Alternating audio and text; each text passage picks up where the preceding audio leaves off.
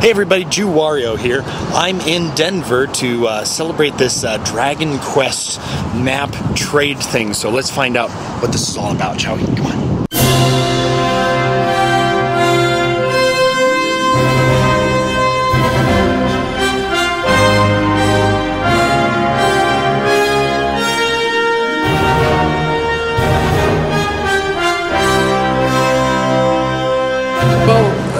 I started playing it from the beginning on the NES, and honestly, all I've seen from them is improvements.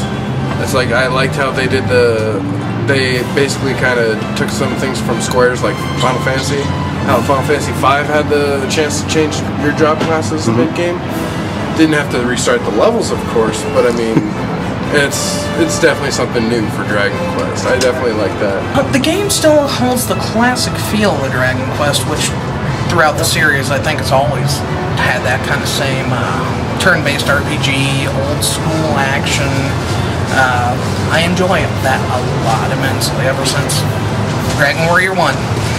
And the multiplayer, along with the entire story, you can start from the second you can start multiplayer, you can play it to the very end of the game. I think that's pretty sweet. Yeah. But I haven't found very many things I have disliked about the game. I mean, it's a long grind, but I already knew that, so it's not a surprise or anything, but yeah, I've had a lot of fun with the game. This is finally a game that I wanted to get a DS for. I mean, the Final Fantasy IV re-release was close, but then I saw some previews and like, what did you do to my game? I think it's great. It's a little bit easier than previous Dragon Quests have been because there's just so many, different places to level up and so many reasons to level up. So you get a little bit more powerful, a little bit more quickly in this one, I think. But I mean, this is a classic series. You can't mess up Dragon Quest. It's just great. There's enough character classes that it seems like no matter what, you always have a really unique mix of people. And unlocking stuff. Yeah. And it's one of the longest running series in gaming history too. So to have it still going strong is just really great. And they have multiplayer finally. It was pretty fun. Got to meet a lot of nice people. Traded, got some maps. All good fun. I like this system. I really do. It was a couple things. First of all, I was like, ooh, I get a map, because I'm not there yet in the game, so I get a map for free without actually having to get that. Of course, it's going to be one of these super secret maps where everything's going to kill me instantly. But then there's the fact that I get to meet a lot of people that I didn't realize played this game. That's kind of cool too. And the fact that I didn't realize that I get to talk to a person and get a map from them is also cool. So I thought this was, yeah, it's a nice idea. Well, the event is basically just a bunch of guys playing the multiplayer, but I mean, I haven't checked out the new map yet, because if I try it right now, I get slaughtered.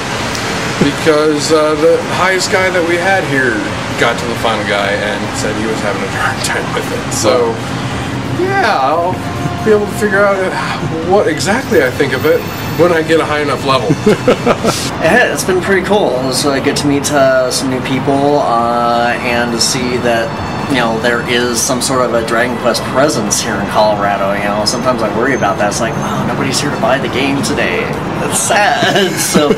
But it's really good to see the gamers coming out and meeting face to face and actually interacting away from the computer screens, away from the net connections, and actually getting to know one another. It's really cool. Other than that, I mean, I thought it was great. Met a bunch of new people. Probably gonna check out the next one, whatever else is near here.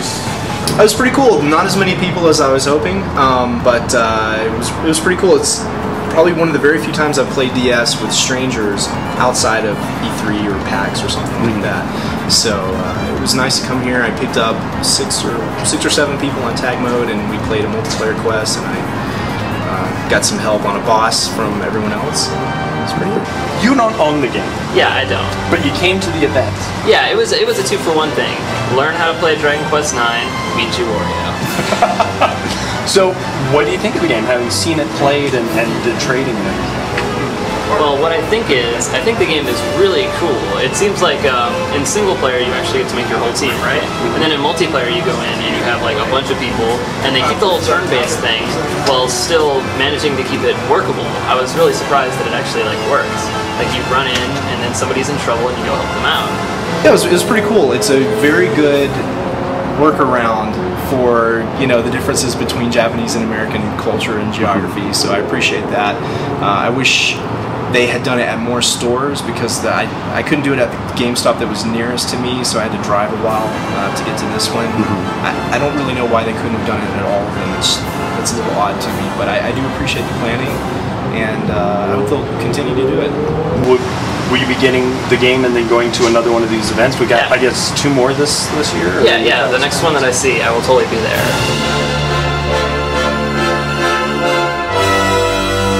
And we will team up to battle evil. Yes. Team up to battle the evil.